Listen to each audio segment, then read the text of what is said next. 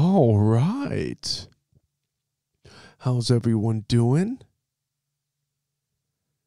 This episode, I have no choice but to thank plant medicine. Thank you, plant medicine.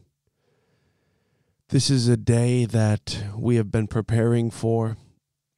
The stars aligned personally for me to be able to interview the legend, the DMT Jesus, the man who did the big figurehead study that reshaped the way we look at this specific molecule. It is a molecule that has been talked about, that might flood our brain when we die. It might give us our visuals in our dreams. Rick Strassman is a legend. 10 years ago, I was in a very dark place. I was in Hennepin County Jail. Good old Hennepin County Jail. And I was, just contemplating life. Just, in a 8x8, just, twiddling my thumbs. And I go down to breakfast one morning, and there was this guy who, his name was also Nick, and he had some serious charges, and he was going to be going away for a couple decades, but he was always so zenned out. He was just so calm at all times, and it's like, dude, what is going on, Nick? You're about to be going away for 20 years. How are you always so calm? He was always up in his cell meditating. And the following morning, after I asked him this, he comes down with a book. And that book was DMT, the Spirit Molecule by Dr. Rick Strassman.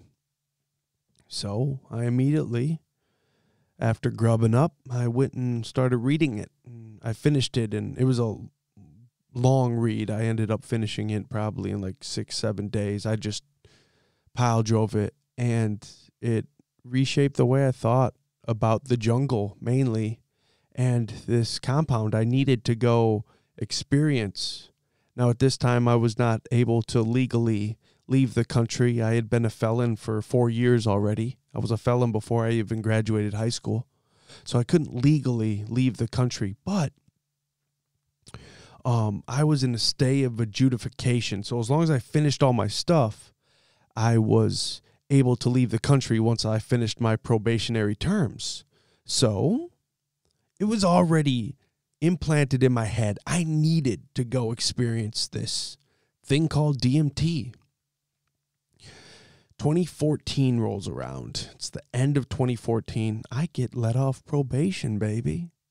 I immediately go downstairs, file for my first ever passport. Sure enough, it comes in the mail in like a month and a half. I'm not a felon anymore. Daddy can travel. I get it, end of December. I'll never forget this. It's the first week of January. It's January 6th, I believe.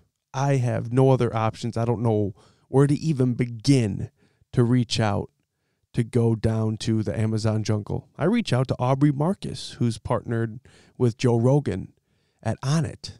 I reach out to him, just a cold reach out on Facebook. Now, him and I had some correspondence like a year prior, after he had a deep ayahuasca session and was just in tears. He had lost his grandma, I believe. And I just sent him a message. This is like a year prior, just telling him, Aubrey, you're making such a difference on the planet. This world needs you. Keep your head up. And sure enough, like a month later, I got a response from him just saying, hey, Nikolai, thank you. I really appreciate those kind words, brother.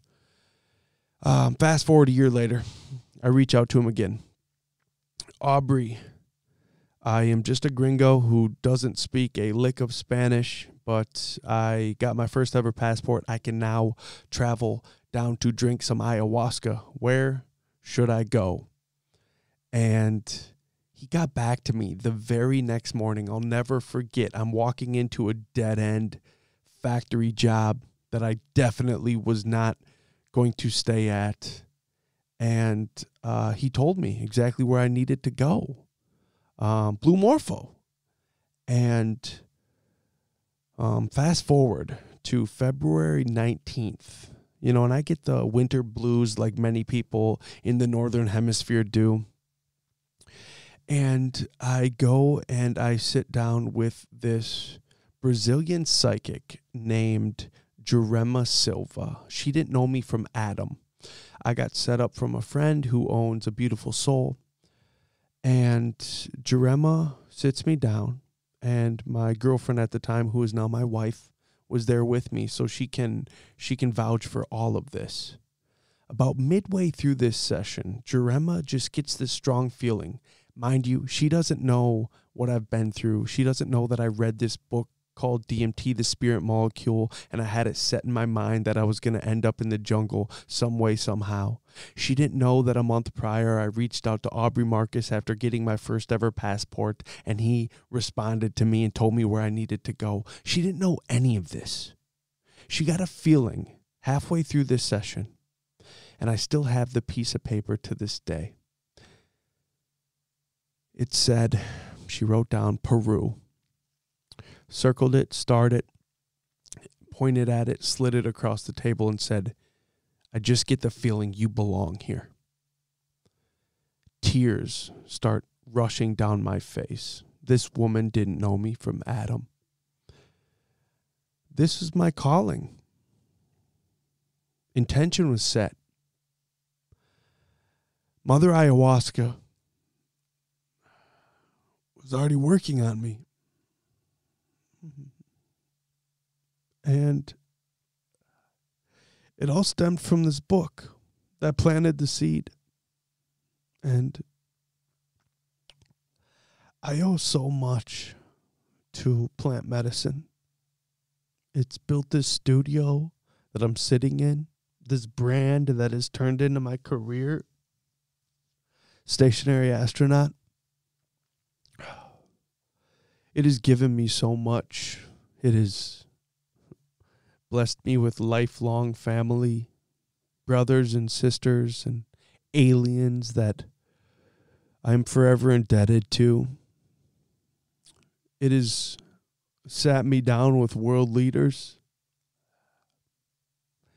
And we all have a common bond, and that is unconditional love that comes from what we learn when we drink the brew or puff on the toad.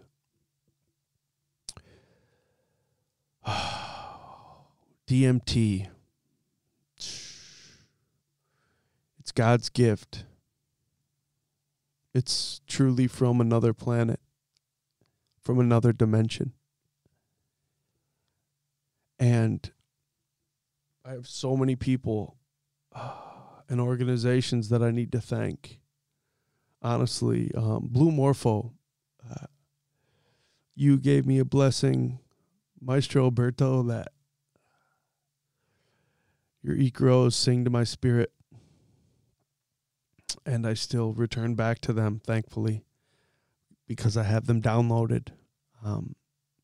Hamilton Souther, who's been on the show, he is the founder of Blue Morpho. He was a crazy gringo who just made his way up the river and met Maestro Alberto, and Maestro Alberto made him an apprentice. And then it brought us Blue Morpho. I've never drank with Hamilton. Matt Toussaint, my spiritual brother, he was one of my facilitators and shamans down when I was at Blue Morpho the last couple times. Maestro Malcolm Rossiter, rest in peace. We lost him in 2018. His wife Loretta. Big Dog Eddie Gonzalez. His wife Cheryl. I met them my first year, and they just took me under their wing. They're veterans, and since then we travel and stay with them out in the hills of Santa Cruz. My brother Keith Tyson, who was my first ever roommate there, he had an inoperable brain tumor, and here he is now. He's still alive, still kicking. He's got a new baby. His wife is a sweetheart. He's alive to this day. Mark Flaherty, the astrologer himself, also runs digital for Blue Morpho. Carlos Tanner and the Ayahuasca Foundation.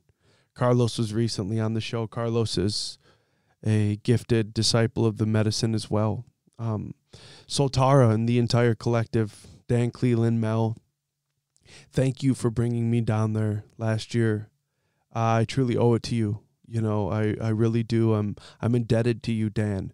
And congratulations on the new documentary with London Real. Dan could definitely vouch that the medicine has given him opportunities that have reshaped his existence as he knows it, and it has in turn reshaped countless others' existences with how he's facilitated the medicine down there in Costa Rica at Soltara. So thank you so much to Dan and Mel.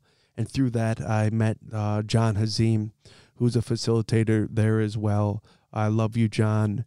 Thank you so much. My brother Nathan Pohl, who I met down there, he's came up and visited and stayed with me, and my brother Roman, Goofball Roman, who I met down there at Soltara. He came up and stayed, came to the Where the Minds Meet conference with Dr. Gabor Mate, Dr. Dennis McKenna, and Dr. Joe Tafur. Thank you to Dr. Joe Tafur as well. He's been definitely a glue piece with who I need to talk to. And I can't forget Uncle Dennis McKenna, who has he has vouched for me in so many joint emails, so many CC'd emails, where Dennis has told, doctors at Johns Hopkins, just give this weirdo a chance, talk to him. And he understands that we're all trying to do God's work. We're all trying to glow up together in regards to continuing the positive conversation without being a detriment to where the medicine can take us. I'm truly indebted to these people.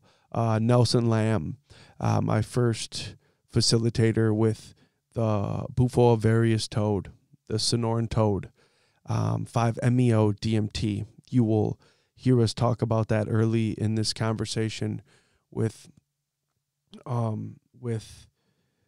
Rick and Jesse Gould and the Wounded Warrior Project. Jesse Gould is honestly doing God's work. He is helping wounded warriors, veterans who have traumatic stress disorder, and he is helping to facilitate ceremonies for them where he is able to get them funding to get into retreats, which is changing lives, and that trickles down. He's not just saving veterans' lives, he's also saving their families. And we're talking veterans who have fought for our country. They have lost limbs for our country. They have lost hearing. They have lost sight for our country. And they need this gift of plant medicine.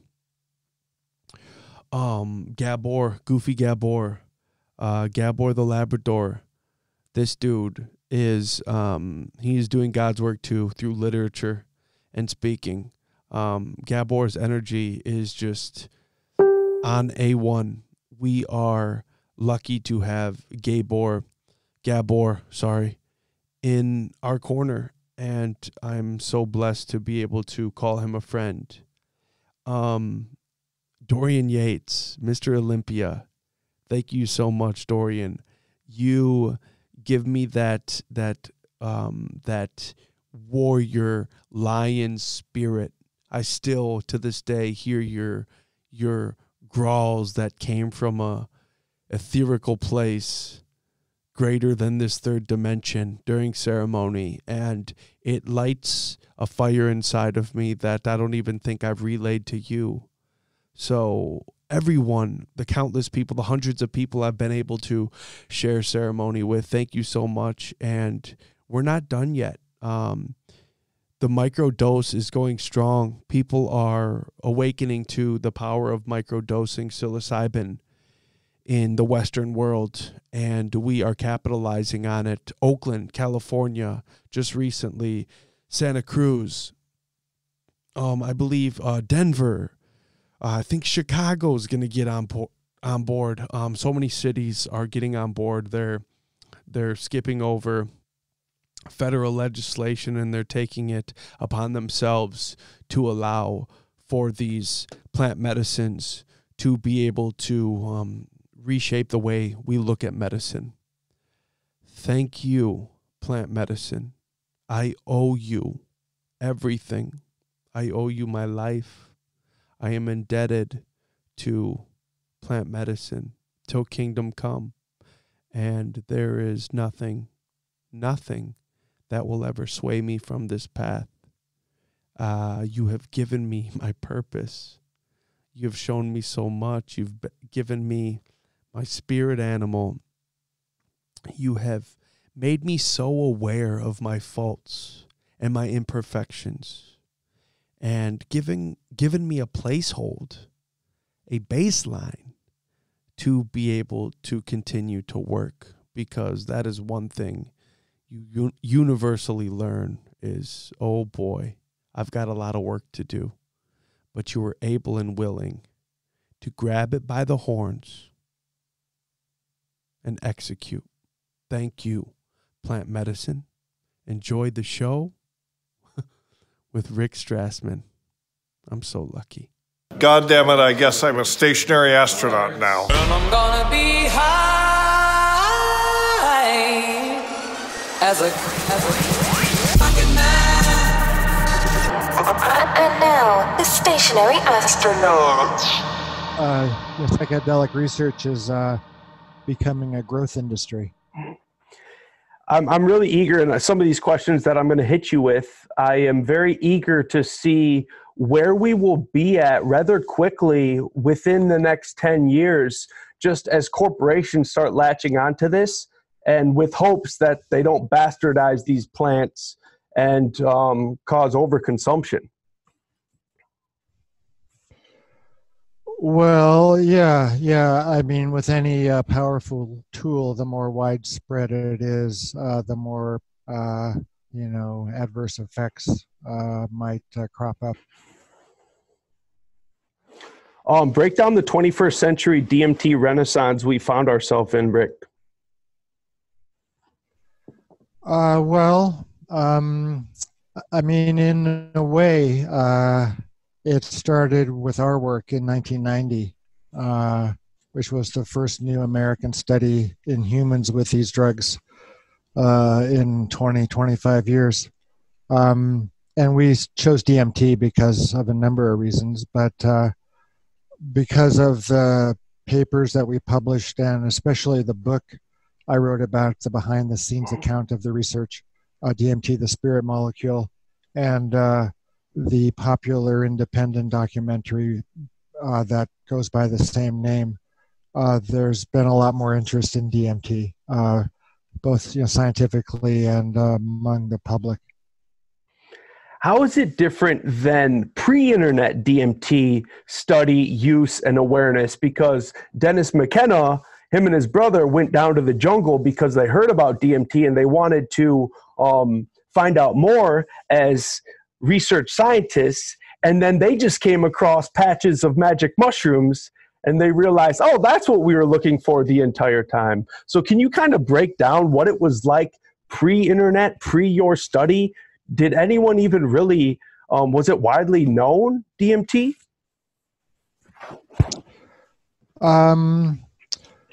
It was known. It wasn't that popular among the public. And it was nowhere as assiduously studied as LSD during the first wave of human studies.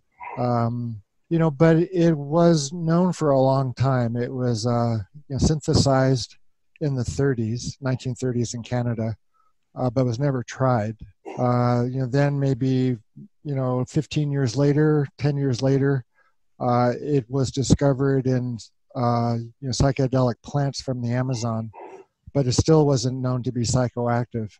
And then in the mid-1950s, there was a psychiatrist in Budapest named Stephen Jara who wanted to study LSD, but because he was behind the Iron Curtain, he couldn't. So he did some library research and discovered DMT, and he swallowed it. He took it orally after synthesizing it in his lab, and he could swallow large amounts and there was no effect. And he thought, well, maybe it needs to be injected. So Stephen Zara was the first person to experience, the DMT effect in the West anyway. So it was a bit studied by Stephen Zara's lab in Hungary, a little bit in the US.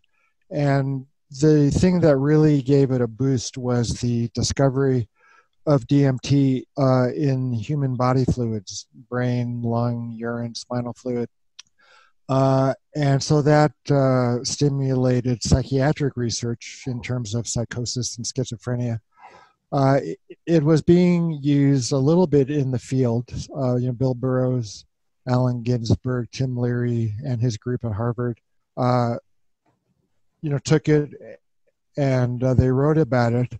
It was not painted in that beneficent a light.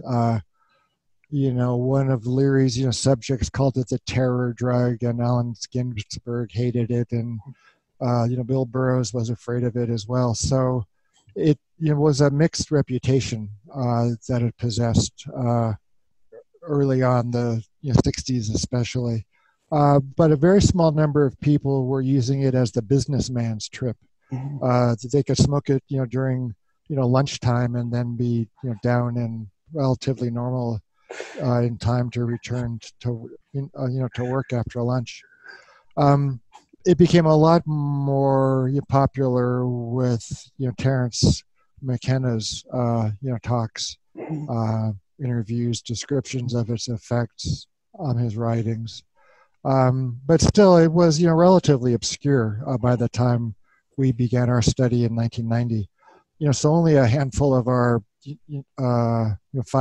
volunteers or so, ever heard of DMT, ever heard of Terence. So it was still pretty much a clean slate. With it being considered the businessman's trip, do you see harm in the ease of accessibility of, say, lab-made DMT, i.e. kids using it in vape pens at festivals? Can that actually hinder the conversation from moving forward in a positive manner? Well, I think it's high risk for people to just, use, psychedelics, whenever, wherever, and, with, whomever. But at the same time, the adverse effects and the kind of uncontrolled use of the drug is going to enlarge, the discussion, because otherwise it's just, kind of this, narrow, scientific. It's a really great thing to do with a more expansive view of, what determines a good experience and what determines a bad experience. I'm always interested in well thought out thinkers, ground shakers in the philosophy department who experience a DMT trip, like say Tony Robbins, for instance. I've been listening to him and his experiences. It's always, it seems more introspective with philosophers and well thought out professors and MDs like yourself who experience, where they can bring back a more detailed relay of the experience. Does that make sense? Yeah, so Tony Robbins is smoking DMT and talking about it? Yeah, he actually has drank ayahuasca and smoked toad. He wasn't too fond of the toad, but he actually was just on Mike Tyson's podcast, Hotboxing, and he talked pretty in depth about his experiences with DMT, which is insane because Tony Robbins he is not your guru, Well, he's not my guru, but he is a pretty popular guy. Yeah, he's got a documentary. He's got a documentary on Netflix called "I Am Not Your Guru," and it's kind of like an oxymoron because he is so many people's guru. Yeah, that's like saying I'm not Rick Strassman. It makes no sense. Yeah. Well, it's important to distinguish between DMT and the active ingredient in the toad. the active ingredient of toad is called 5-methoxy-DMT, and it's 10 times more potent than regular DMT. So it's much more easy to overdose, and the effects are quite different. 5-methoxy DMT is more commonly described as making you kind of throwing you into the white light. Your ego's obliterated. There's no sense of self, no content really, except the emotional response probably. But DMT, which is the drug I studied, is very visual. It's full of content. There's not very often reports of the white light. You maintain your individuality. You're able to interact with what's going on there, think, make decisions, decide what to do, ask questions of the beings that are often described there. So the drugs are quite different. They both have DMT in their name, but 5-methoxy-DMT, what Mike Tyson is talking about, and what sounds like Tony Robbins is talking about, that's the predominant compound in the toad, the toad venom. So when people talk about smoking the toad, they're talking about 5-methoxy-DMT. So with the white light experience, because I've only partaken with 5-MeO in the toad, 5-MeO with ayahuasca countless times down in the jungle, is there a reason why they would call 5-MeO DMT the God molecule? Is that the white light you speak of? Well, yeah, there's a Hispanic psychiatrist, or maybe OBGYN. I think he's a psychiatrist. I can't remember his name right off the bat, but a year or two ago, he wrote a book called The God Molecule, and it's about 5-methoxy-DMT. And it's interesting, he came by here. I live in New Mexico, and a filmmaker and he were on tour, and they came by my place, and I took him aside and said, how do you define God? And he couldn't quite, so I think terminology is incredibly important in this field. You just can't make stuff up and then start teaching it as the truth.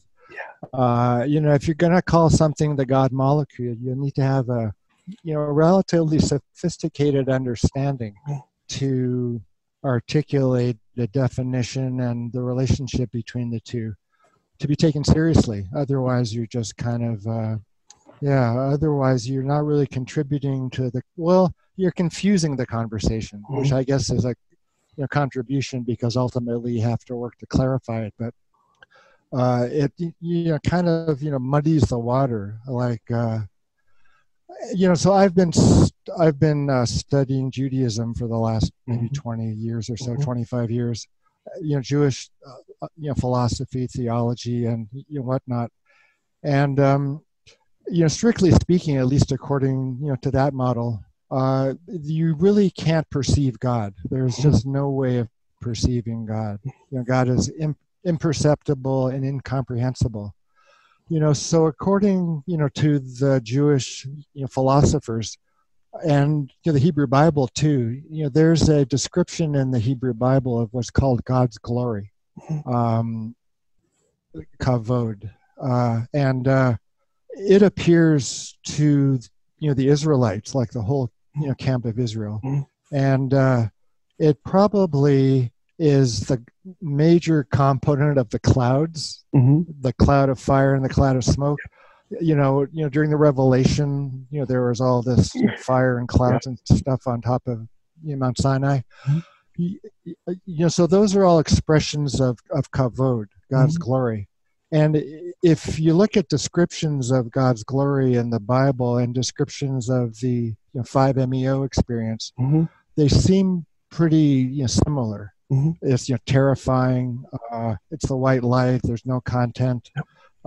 It's rather vague, perceptually and cognitively, but it's overwhelming, and it's fiery and quite quite it's quite overpowering. That's why it's called the glory. So I think what you might be approaching with 5-methoxy DMT is the perception of the glory of God rather than of God itself. Mm-hmm. Would that almost make their perception of God as like a verb, as almost like an action word? Well, I think it's more like the clothes, like the garment, like the screen presentation. It's the first thing you can see that's not God, but caused by God or a reflection of God somehow, and then it devolves into more formed content. With DMT being so prominent in so many plants, in our salad we have for lunch, and it's not able to get through our gut. What is that? The 5-MAOI inhibitor that doesn't allow it to make us trip out on our lunch salad. What kind of salad do you eat? I'm just basically the main point of my question is with DMT being so. Through the experience, you realize how perfect everything is, okay? Through the geometric wormhole that you go through even on ayahuasca oftentimes. And with that being the case and it being so prominent and so much vegetation, and I learned this in your book when I read it, 10 years ago now, would that just, and with how simplified the molecule is, would that just basically mean that God is in everything? That's a big question. Fully loaded. I got to hit you with it. Yeah. Well, there is DMT everywhere. Well, not everywhere. So you can't really say, God is in everything if that requires the presence of DMT. Rocks don't contain DMT, but God is as much in rocks as God is in us.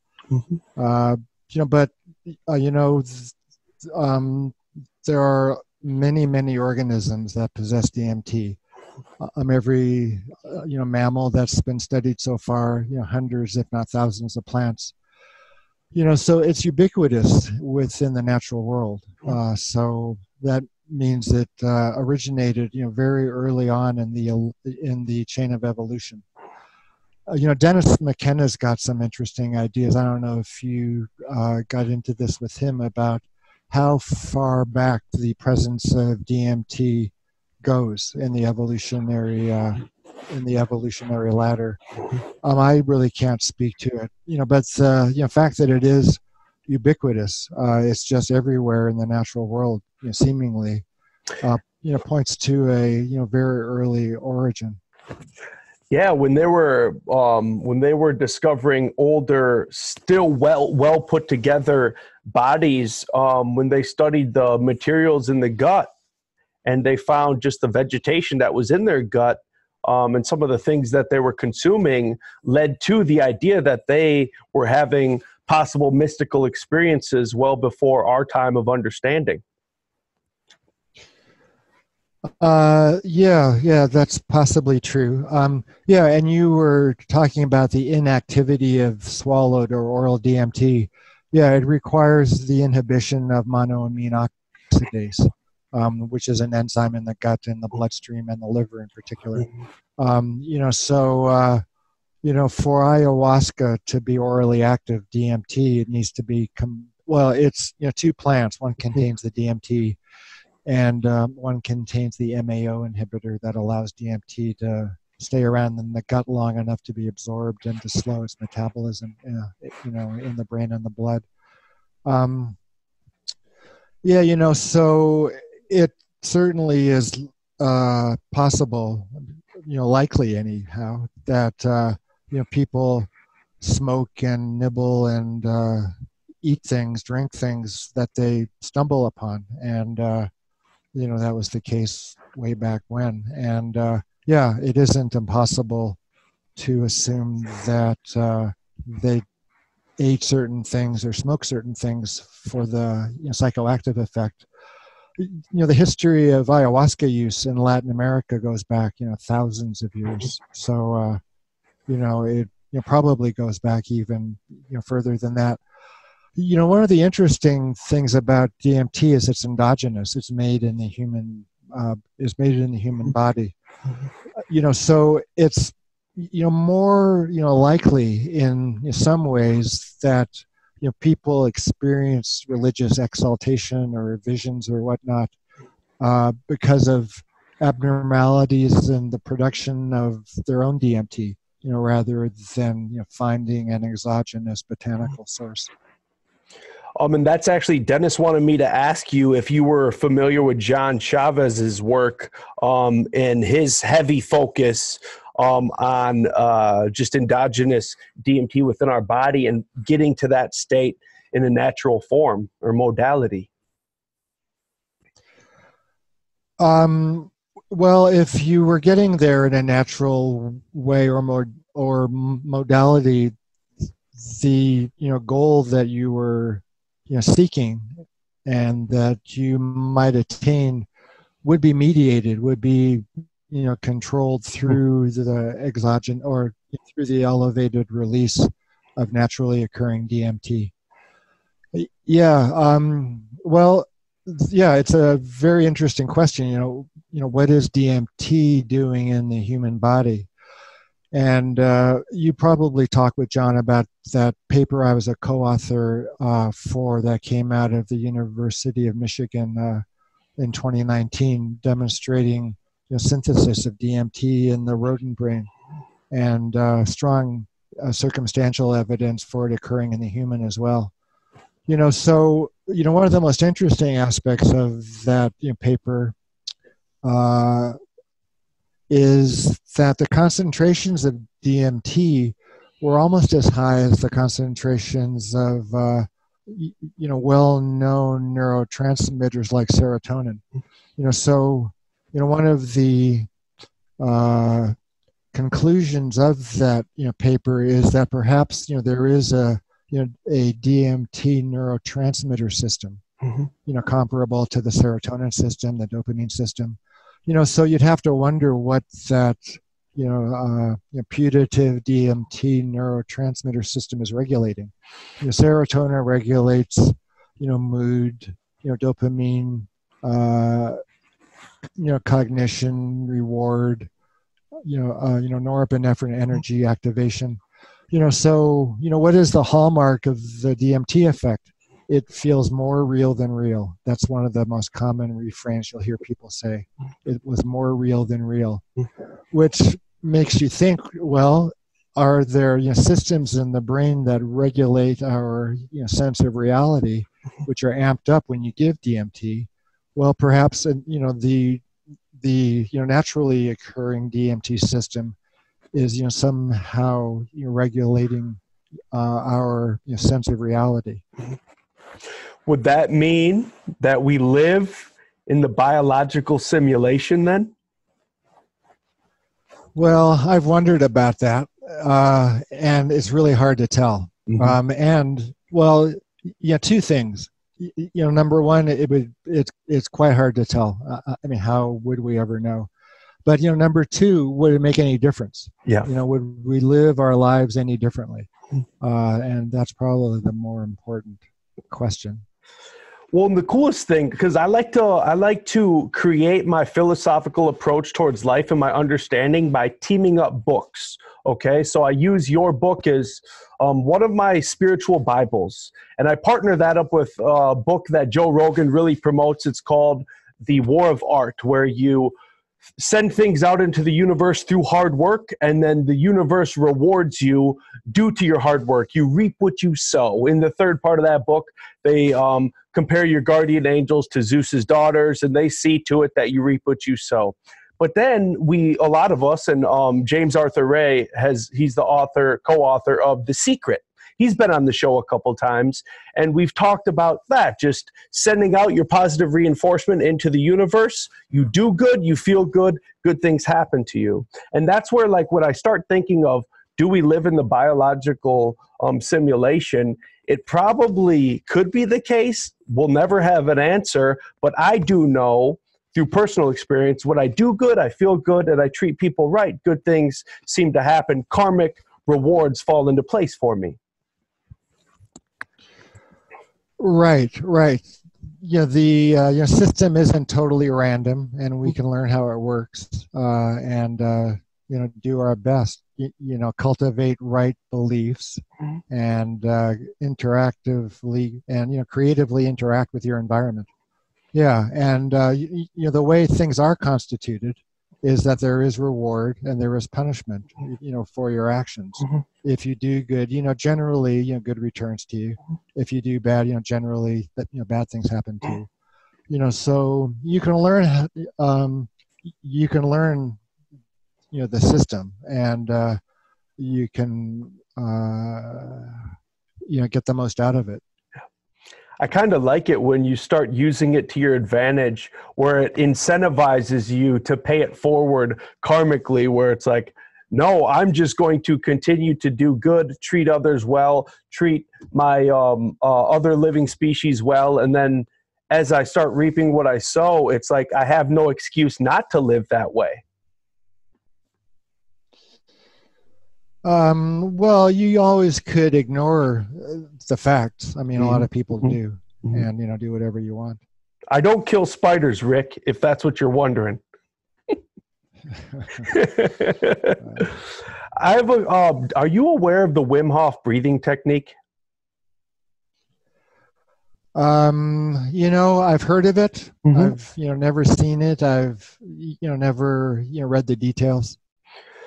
It's all about pretty much stockpiling oxygen in our body through this breathing technique, where you take in more oxygen than what you're letting out. And then it's allowed him and many of his followers to pretty much achieve superpower heights in regards to being able to climb Mount Everest with no shirt on, run marathons in the Arctic Circle, dang near nude, cold shock therapy, being able to withstand ice water for a very long time due to the surplus of oxygen you bring into your body.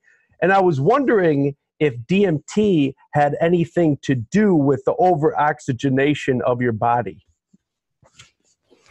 Yeah, I just don't really know. It's quite hard to measure levels of DMT in the blood. So it's impossible, strictly speaking. So I think what you need to look at is, the genetic machinery. Are the genes turned on? Are the enzyme being produced, or the two enzymes being produced at a higher rate?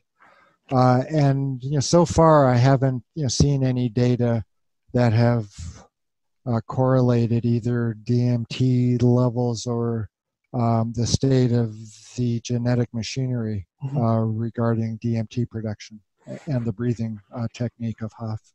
Okay. It might be something to look into, because he's been a man who has been just studied by scientists across the planet, and they pump him full of this poison, and then just how he regulates his oxygen and his blood, he is able to just basically pump this poison out of his body that normally it'd be toxic for somebody. And it's just, he's a superhuman, and it's all based on this breathing technique. I just wanted to ask if you had any inkling where DMT might be playing a role. Yeah, I don't actually. One thing I like to say, or repeat, is when it comes to non-drug altered states of consciousness, like meditation, and I'm not sure if the Hof technique induces an altered state, but to the extent that any non-drug altered state resembles that brought on by giving DMT, it makes sense that endogenous DMT would be involved. Do you see a day, Rick, where DMT and the plant medicine renaissance could unseat religion as we know it, possibly in our lifetime? Unseat religion. Yeah. Well, Well, so what do you mean, to unseat religion? I mean, that's kind of a hot potato. Well, we quit putting faces on this force we perceive as God, and we just worship unconditional love and the force of it. You mean through psychedelics? Well, you said it, I didn't, Daddy-O. Well, over the last few years, if you read the scientific literature, psychedelics do everything. They cure depression, end of life despair, tobacco use, alcohol use, wife beating, prisoner recidivism, nature appreciation, openness, meditation. I mean, you name it. Psychedelics help. So what does that indicate? What substance cures everything? It's a panacea. Panaceas cure everything. And how do panaceas work? They work through the placebo response. They actually cause results, right? Tumors shrink, depression lifts, you stop using alcohol. I mean, those are real objective things, but it occurs through marshaling the innate healing mechanisms of the mind. You give something, and this weird combination of processes takes place where somehow belief gets translated into biological healing. So I think one of the primary, if not the primary effect of the psychedelics is to enhance the placebo response. And it is important to look at psychedelics that way as being non-specific. They can enhance the beneficial effects of placebo, but also they can enhance the adverse effects of placebo.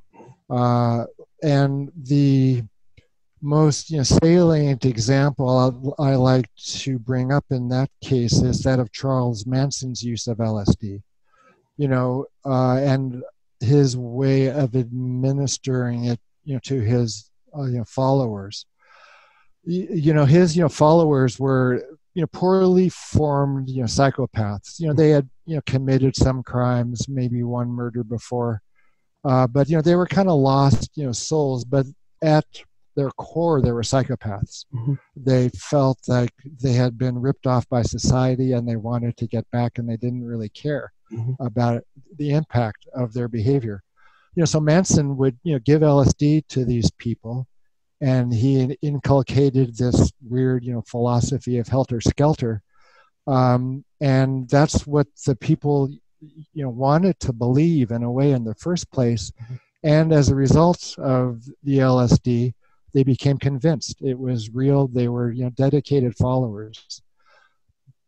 But at the same time, you give psilocybin to somebody that's depressed and wants to feel better, they aren't going to become serial killers. And you give LSD to Manson's followers, nobody becomes a monk. Nobody goes back to medical school. So it's completely dependent on the person that takes the drug. There isn't anything either beneficial or detrimental inherently in the drug itself. It's this non-specific, unconscious mind-brain conflation, which then manifests in what you're looking for, which is less depression or more dedicated psychopathic behavior. So your question about, will psychedelics replace religion? I think they could make religious people more religious, or people that want to be more religious. It'll help them become more religious. In the same vein, if you want to be a more merciless murderer, you could take psychedelics in that setting with that kind of goal, and become a more dedicated murderer. So it's not going to replace anything, but I think it's going to amplify the attainment and the pursuit of things that you're already interested in and want to become. Well, and that solidifies the importance of set and setting too, correct? Right, right. Well, when it comes to the ultimate outcome of any psychedelic experience, there's the three legs of the tripod. There's the set and the setting and the drug. I think probably ultimately the one dispensable factor would be the drug, because it's who you are and what you occupy yourself with and with who that determines the direction of your life. The LSD might speed that up. Perhaps you never would have gotten there in this lifetime anyway. It might amplify it, let's say. But the raw ingredients are there, and the psychedelic can act as the catalyst or the yeast to get things going. Tell me now, Rick. Was he high on DMT with the burning bush? Well, I mean, Moses had a vision of something on fire and an angel coming out of that fire, and Moses couldn't look at it; it was so intense. The angel said, "Take off your shoes; you're on holy ground." So it was a DMT-like vision in some ways, but you don't have to postulate that it was acacia sending off DMT fumes. You would be on firmer ground, so to speak, by speculating an increase in endogenous levels of DMT. Which could certainly be the case, because I think back to my dad on his deathbed when I was 6 years old. There was days where he was just pointing in the corner of the room saying he sees baby Nicole, he sees baby Nicole. And me as a little 6-year-old, I'm thinking, what the heck is dad on? Meanwhile, baby Nicole was my cousin's twin that died at birth like 8 years prior. Yeah, it's very strange, and it's incredibly common, those kinds of reports. Well, when my mom was dying, she was, looking at her arms. Well, how you look at your arms and your hands, when you're tripping? Yeah, so she was, looking at her arms like, are these my arms and how weird do they look? And I think it's I think, to the extent that a non-drug state's like giving DMT, there, must be naturally occurring DMT involved. It's so interesting to think like experiences like that when you're of sober mind and someone who is they're passing through and they have experiences like that. It's kind of like there is no unlearning that. I will never not experience that. And seeing my dad have these visions where only he could see them in a dying state. Right. Right. And you have to wonder, why that's the case. Why do we start, tripping as we're dying? Why don't we, I don't know, start, growing more facial hair or just become, numb, stuporous. But instead, there's these, visions.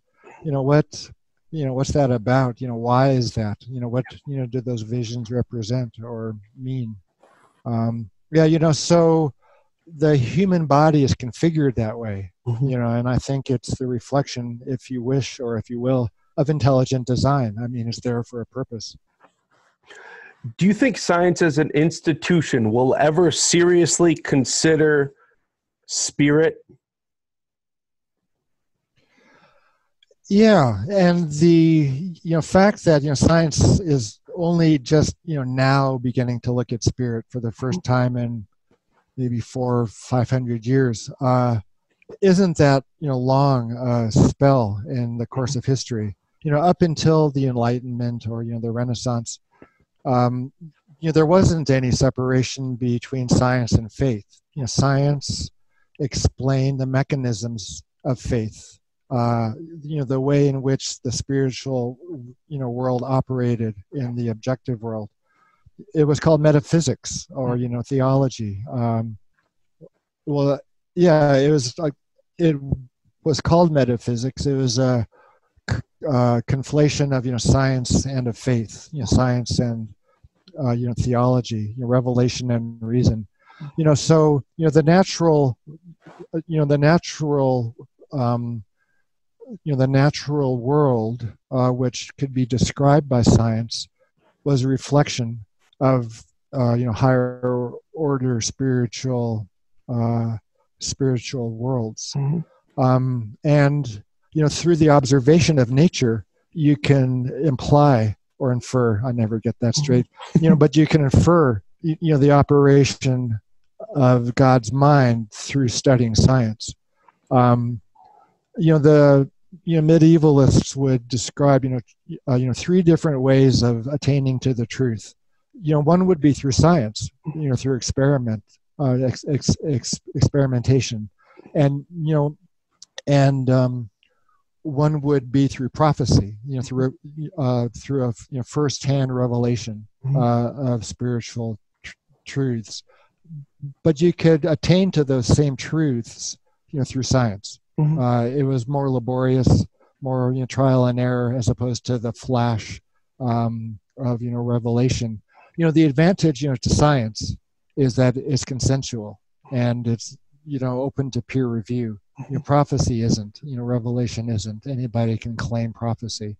But if you're making scientific claims, then there's a lot more safeguards involved. And that is the main reason, I think, for the split of science and of faith back in the 1500s, was because of the abuse by the church of the Bible. They were using it for for political purposes, and just made all kinds of crazy stuff up and said that's God's word, that's in the Bible, but it was pretty much only for their own interest in political power. So scientists and intelligent people, especially Spinoza, said, this is ridiculous. Why is the church telling us how things are in the natural world and in the social world? We should just start thinking for ourselves, and the church could teach us how to believe if we want to, but what you do, medicine, science, physics, chemistry, psychology, all those can be taken out of the control of the church.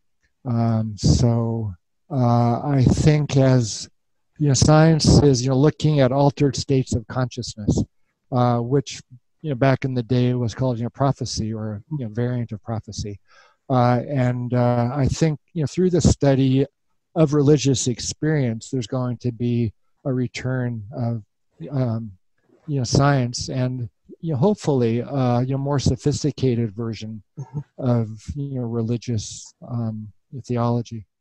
It's heartwarming because there is an awakening happening. This fall, I sat down with the St. Franciscan sisters. Now, the St. Franciscan nuns and sisters were the original nursing staff for the Mayo brothers here in Rochester, Minnesota. And I asked them in this interview, do they feel that our original Western alchemists, which were the witches, do they feel like they got the short end of the stick? And they laughed. And we're talking, these are sisters, okay? They actually agreed that, the forest alchemists, the witches who were getting burned at the stake, they did get the short end of the stick because they were maybe ahead of their time, per se. Well, they may not have been ahead of their time as much as threatening the control of the clerics.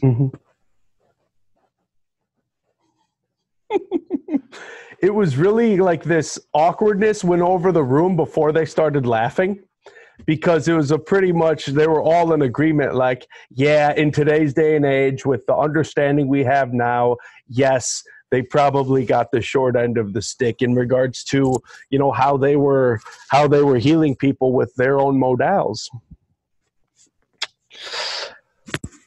Yeah. And, if you look in the text, the Hebrew Bible, the Christian Bible, there isn't anything that says, you should not use plant medicines. If you're injured, you seek help. I mean, that's you are there are healers that aren't to be avoided. In fact, they are to be sought after to live longer and a more healthy life. So I think what occurred and still does occur, I guess, is religious organizations will take as much control of the situation as they can. So if they can say you don't need medicine, you just need to pray.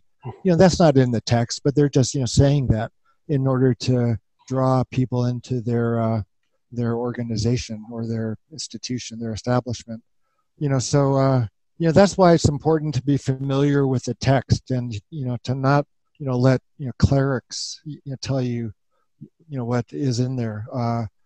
Because the best thing you can do against religious fanatics or totalitarians is confront them with the truth of their own religion.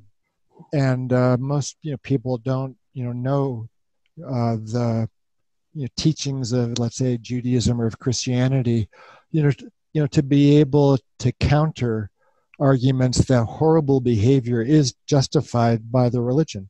It rarely is. Rick, there has been so many stories and cases of supposed alien abductions in the middle of the night. Now, is this at a time when dimethyltryptamine is full-fledged in our brain? And are these people having psychedelic experiences? Have you even looked into any of this? Is there any relation to dimethyltryptamine and alien abductions? Yeah, well, that's an interesting question. When I was, doing my study, like, before I began my study, I was interested in interviewing people that had smoked DMT in order to get a sense of what to expect. I think I interviewed 19 people or so, and almost everybody described, meeting beings in the DMT state. And so I included that in my questionnaire, but I didn't think much about it until I began doing the studies, and at least, half of the volunteers reported seeing beings. So I had to, look into that, phenomenon. And obviously, the most popular, common non-drug situation in which beings are encountered is the alien abduction literature. So I compared the descriptions of my volunteers with those included in John Mack's book called Abduction. And there were quite a few similarities. The vibration, the out-of-body, the interactional effects.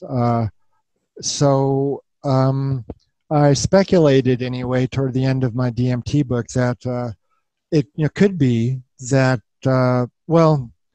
back up a bit, when you're talking about encounters with, the DMT beings, there are clearly no stigmata, there's no implants, there's no, materializing 100 yards or 100 miles away. But the descriptions are what I was interested in, the conscious experience. So if you want to posit contact with physical beings, that's one end of the spectrum. You could also speculate another end of the spectrum being consciousness to consciousness contact. So I at least raised the possibility that some of the abduction experiences could be cases of elevated DMT bringing about consciousness to consciousness encounter, but still that's speculative. One of the interesting aspects is a lot of the abductions occur, like you said, early in the morning, and the production of melatonin, at least made in the pineal, is the greatest between around 2 in the morning to 4 in the morning. we still don't, know, the circadian rhythm of the brain's production of DMT. It, could be circadian. It, might increase certain times a day and, be lower other times a day of day, but that hasn't been worked out yet. And that was your initial interest getting into the DMT trial study, was your infatuation with melatonin?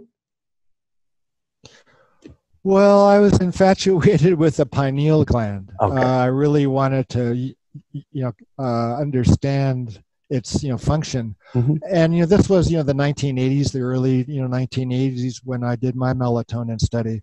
And, there was, some information out there indicating that it was quite mind altering. This, was before it had been discovered, that it was as good a sleep aid as it is. There were some scattered, papers in the literature describing, psychedelic effects of melatonin, increases your dreams, those kinds of things. So I, thought the pineal gland might be responsible for mystical or spiritual experiences, and melatonin was all the just being studied carefully. And there wasn't, and there was not that much known about it. So I began, looking at, pineal melatonin as, the way in which, spiritual experiences might take place. So melatonin in our hands and in our study was only sedating, but by then I had learned about DMT and then changed, careers or, research interests.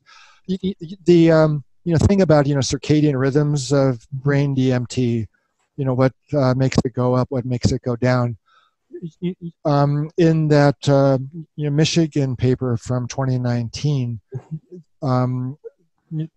it was reported that brain concentrations of DMT increase quite a bit, up to tenfold, in the dying brain of an animal that is subjected to cardiac arrest.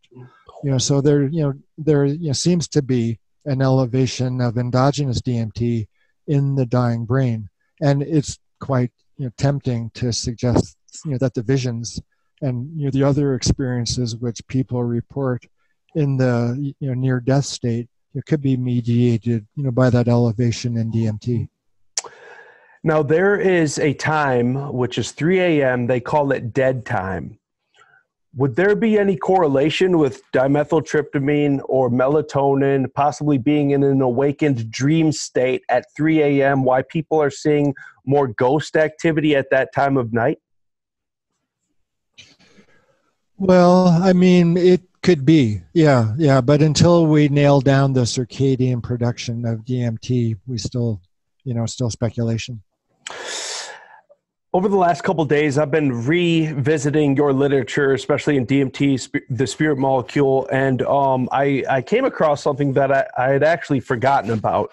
You claimed in your book that the spirit might enter the body 49 days after conception. Do you still believe that? And will there ever be a day where we can prove it scientifically so we can maybe have a definitive timeline when we can abort a fetus? Yeah, I know. That's a tricky one. Yeah. Well, so keep in mind that I came up with that, theory in my 20s. Yes, which is why I asked. Youthful enthusiasm. Yeah, youthful abandon, intellectual recklessness. I developed that theory because of the 49-day coincidence. The pineal gland first is recognizable in the human embryo at around 49 days, and the differentiation of the gonads into male or into female is pretty distinct at 49 days. And the Tibetan Buddhists and Buddhists worldwide, but especially the Tibetans, have worked out this system of the transmission of one soul to the other. Somebody dies and their soul is reborn into another body, which occurs after 49 days. So I figured, 49, 49, 49. Yeah. And, maybe, the soul of the previous incarnation enters through the pineal at, 49 days. There's the spirituality, sexuality dichotomy that's, well known, tantra or, celibacy or, those kinds of issues. So it's a tidy package. You'd have to determine that the pineal gland in the 49-day embryo is producing DMT, and we don't have any evidence of that at this point. So that would be the first stage in proving that theory. Well, And time to besides fire up that, the you study. would need to identify the soul. How do you measure the soul? You can measure its activity, let's say, theoretically through this blast of pineal embryonic DMT, but that's, just, the reflection of its activity. You're really not, measuring or, seeing the spirit itself, just its effects. It's so interesting because there's so much to unpack in regards to everything that surrounds the idea of the spirit. So it's going to be probably an infinite study that's going to need to take place just so you can, with this journey that's being embarked on in regards to the world of psychedelia, the studies that go along with it, and what the heck is the spirit even? Right. What is the spirit? Well, it isn't like we need to reinvent the wheel. There's been a lot of great minds that have applied themselves to understanding what the spirit is and, proving it or disproving it, where it comes from. It's speculative, of course, but it's, metaphysics. I mean, these people weren't idiots. They were physicians, they were scientists, they were alchemists, they were, philosophers, politicians. The giants of their generation applied themselves to understanding what's the nature of the spirit, what does it say about the source of the spirit, God, the way in which an immaterial, incomprehensible God interacts with a comprehensible, perceptible world. Yeah, that's been worked out, and I don't think we need to just throw up our hands and say what is it. We can go back to when science and theology were quite closely wedded, and revisit some of those theories, and see if modern technology can put some of those ideas to the test. In which case, you would be experimenting again. You'd be doing research. You would have empirical trial and error studies. You can modify your theory based on your data, develop new theories that would generate new studies, and so on. So in the Prophetic States book I wrote in 2014, which compares the DMT state and that of prophecy, I call for a resurrection or re-enlivening, as it were, of medieval metaphysics. We should look at those theories, and are they valid? Can we test them? So do you think corporatized Western medicine is even ready for that conversation? No, but that doesn't matter. Yeah. Yeah, people are going to do what they want to do. They're going to believe what they want to believe, and they'll try and make money any way possible. So there's, no stopping progress. But in the meantime, higher minds could apply, themselves to, more basic, questions, than how to monetize it. I had two people who have sleep disorders who wanted me to ask you this question. Is there a correlation between the lack of tryptamine or tryptophan and insomnia? Well, I'm not sure about the mechanisms of insomnia. I mean, there's quite a few, but, one of the helpful ways of making you sleep, like a good sleeping pill, is L-tryptophan. And that's because of its conversion to serotonin.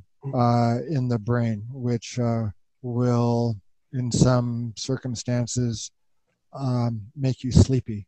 So I don't think it's through, and it even could be through melatonin production, which begins with tryptophan as well. But I'm just not not that familiar with with the literature, the current literature, But L-tryptophan is a good sleep aid, so that is the case. I've got one last question for you, Rick. I've already taken up too much of your time, and I just want to, before I ask you it, I want to express my gratitude, my appreciation for you being the 21st century incarnation of Jesus Christ to my generation. You are the middleman between God and the common man, and I just have to express my my thankfulness to you, because honestly, you have helped change my life. 10 years ago, I read your book while I was in a very dark place in my life. It was out of fate that I even came across your book, and it changed my life forever, because 5 years later, I was flying down to the jungle annually and really getting to experience what this thing we call life is all about. Oh, well, great. Well, thanks. Glad to be of help. I blame it on you. Because literally the stationary astronaut brand came from my experiences on the mat in the middle of the Amazon jungle. And then for me to come across another book, I believe you co-wrote it, called Inner Paths to Outer Space. That is the literal metaphor behind stationary astronaut, where you have to go deep within to be able to reach the stars, to be able to accomplish goals, to be able to access anything. You have to make the decision within yourself to write a book, to go jog a marathon, to accomplish anything. Yeah, it's a good idea. It captures a lot. Inner Paths to Outer Space. Rick, tell us the story of your most in-depth, groundbreaking, paradigm-shifting, personal psychedelic experience. Well, I mean, for a long time, I would say, well, I'm no zealot. I've never taken drugs, but I am talking about the first time I smoked DMT, which was with Terence McKenna in the 1980s. It changed my life. He gave me the pipe, as it were, and I took all the hits I possibly could, and kind of opened my mind's eye. And there's this huge blazing waterfall of colors, and out of the waterfall came these little beings about 3 to 4 feet high, maybe half a dozen of them. And they looked at me, I looked at them, and they said, "Now do you see? Now do you see? Now do you see?" Like over and over again, "Now do you see?" And my poor mind was just shattered. But that question just kept on pouring into me. So that was my first and only, my only experience that I at this point still feel comfortable talking about. But it kind of set me on my course. And it was with one of the Godfathers. When they were saying, "Now do you see?" Please tell me it came through in Terence McKenna's voice. No, it wasn't audible. It was just telepathic, like they were just boring this telepathic message into my mind. That's the most interesting thing about all of my insight that I've gained from ayahuasca and 5-MeO is it's always been telepathic. There's never really been, yes, my auditory is definitely enhanced, but it's always coming through telepathically. Yeah, the spoken voice is rare, at least in my experience. The spoken voice on psychedelics, there are other compounds which do produce a spoken voice. The anticholinergics in Jimson weed or loco weed or datura, they also have anticholinergic drugs in them, scopolamine, hyoscyamine, and those produce a spoken voice a lot more often than the tryptamines or lysergamides do. So I think that's an area for future studies is what is mediating the spoken voice. Is that why an early name of dimethyltryptamine was called what, telepathy? Well, telepathine was the name of one of the beta-carbolines, one of the monoamine oxidase inhibitors found in ayahuasca. Oh, okay. They didn't really know if it was the beta-carbolines that were psychoactive or the DMT was. And because of the reports of, shared consciousness or telepathy, they called, I think it was harmaline, they called telepathine, which was, before they knew more about the chemistry. Oh, Dr. Rick, thank you so much for taking this opportunity on my end to just expand consciousness and to share your story, share your knowledge. As I stated, I wanted to hit you with outside of the box, left field questions that I hope you have maybe not heard yet, because I really like to advance a unique style of conversation, and it is a big ups to you for taking this call. Well, my pleasure, Nick. A lot of the questions were new and good. Yeah. So I always like to have these kinds of talks.